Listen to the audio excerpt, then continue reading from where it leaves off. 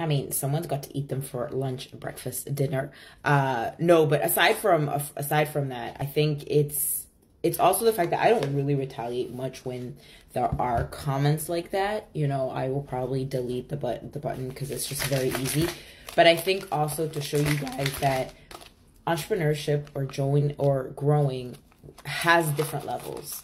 It's going to, not everybody's going to like what you have to say. But in order for you to grow, you're going to get some backlash. And I'm not wanting for you guys to feel that this is arrogance, but just some people, it's just easier to just put them back in the right place. And if you're watching this, I just want you to understand that entrepreneurship comes in all flavors, all shapes, all forms. Keep on going.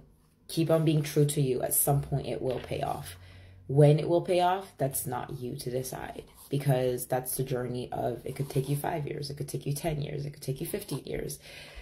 No one knows, but it's falling in love with the process and controlling what you can control. You can control your numbers. You can't control the outcome of what people will think of you. You can reply. You know, I only reply if I know I can do a clapback, because you know, talk to me, I'll punch back, right?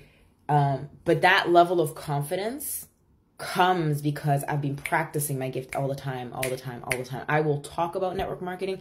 Network marketing is in my blood. You can't take it away from me. You like me or not, that's not my problem. I will still help others for them to, I'll believe more in them than they will in themselves at the beginning, because I know I have that gift. But that comment that the lady did could have hurt me when I started my own business, because I didn't have enough. I mean, I was lucky to start before it was so big on social media to be able to bridge that belief.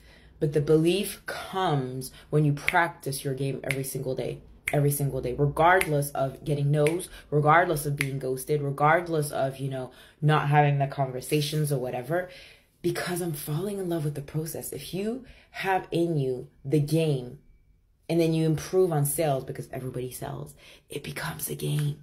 You fall in love with the game. Fall in love with it, you know.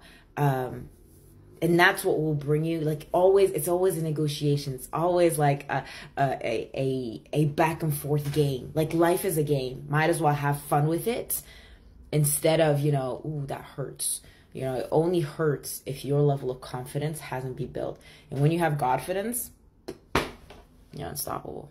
Because if you believe in God, I'm in the spitting image of, I'm in his DNA. You also have his DNA. So walk and talk like it. Pep talk, hopefully that resonated.